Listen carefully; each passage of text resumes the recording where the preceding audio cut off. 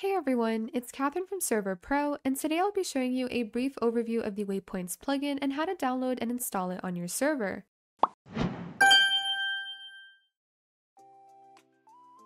This plugin helps you reach locations such as your base if you're struggling to find your way back to it. You can set a warp with a conventional plugin and simply teleport back, but if you want to keep the survival experience of not being able to teleport easily like that, this plugin is perfect. Instead of just bringing the player back to where they started, this plugin shows you the direction you have to go in to reach your destination. This helps you explore the world even more. To show the player the direction, you can configure multiple direction indicators to guide you. Some of the indicators include a beacon beam, a boss bar indicator, particles, and more. You can begin setting everything up by opening the GUI, by sneaking and right-clicking with a compass, or by typing the /waypoints command.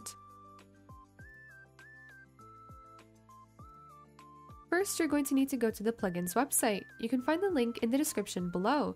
Go to the versions section from the menu at the top. Make sure the plugin is compatible with the version your server is on.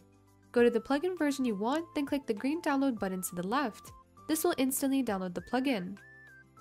We recommend dragging the file to your desktop so it's easier to find.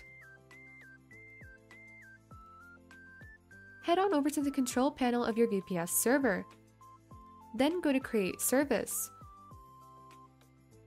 Make sure the service selected is Minecraft Java Edition, then under Type make sure to select Paper, Spigot, Bucket, or Sponge, depending on the plugin version you downloaded earlier. Make sure the Minecraft version is compatible with the plugin. Then click Install on the bottom to create your server. Next, head over to your Files section and open the plugins folder. Now you want to drag and drop the plugin file into this folder. Then you can restart your server and wait till it's online to see if the plugin has installed correctly. After doing so, head over to the console tab to make sure your plugin is installed. You can see it's installed and it says Done near the bottom. Make sure there aren't any errors relating to the plugin.